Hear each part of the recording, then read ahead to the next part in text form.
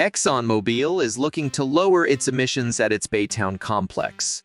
Honeywell recently announced that one of its carbon capture technologies will be deployed by ExxonMobil and integrated into Exxon's low-carbon hydrogen production facility in Baytown, Texas.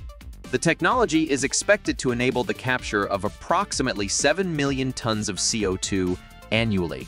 It is anticipated that Honeywell's CO2 fractionation and hydrogen purification system, the name of the company's carbon capture technology, will enable ExxonMobil to capture about 7 million tons of carbon dioxide each year. This amount of emissions is equivalent to the yearly emissions produced by 1.5 million automobiles. More specifically, the carbon capture technology that will be integrated into ExxonMobil's low-carbon hydrogen production facility will allow the facility to capture over 98% of associated CO2 emissions.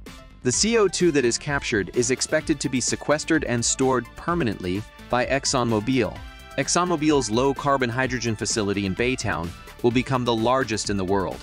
It is expected that the oil and gas giant's Baytown low-carbon hydrogen, ammonia, and carbon capture facility will generate about 1 billion cubic feet of low-carbon H2 per day, making it the world's largest low-carbon hydrogen project at planned startup in 2027 to 2028. The use of Honeywell's technology enables ExxonMobil to reduce CO2 emissions at a large scale. Already now, carbon capture technology works to decarbonize production processes and is effective because it can allow for significant emissions reduction that can play a major role in the energy transition, said Barry Glickman, Vice President and General Manager, Honeywell Sustainable Technology Solutions, in a company news release. Honeywell has over 50 years of experience in gas processing and extensive experience with proven carbon capture and H2 technologies. The company's advanced solvent carbon capture and hydrogen solutions make it possible to capture, transport, and store carbon dioxide at a reduced cost via greater efficiency, while enabling smaller equipment and lower capital operation expenses that are required to operate the plant compared to current tech. At present, 15 million tons of CO2 is being captured and used in storage and/or utilization applications through Honeywell's technologies each year.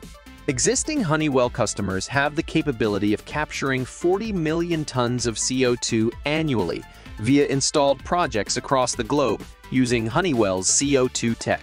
As for ExxonMobil, the company feels that their investment in Honeywell's carbon capture technology shows their commitment to lowering emission at their own operations and supporting their customers in their efforts to decarbonize. The scale of this project is expected to enable up to 30% of Scope 1 and 2 emissions from our Baytown facility by switching from natural gas as a fuel source to low-carbon hydrogen, said Dan Amon, president of ExxonMobil Low Carbon Solutions. This is Jake Martin. Don't miss out. Hit subscribe and check out our newly updated ebook on the link below. Leave us a comment and let us know what you think. Thank you.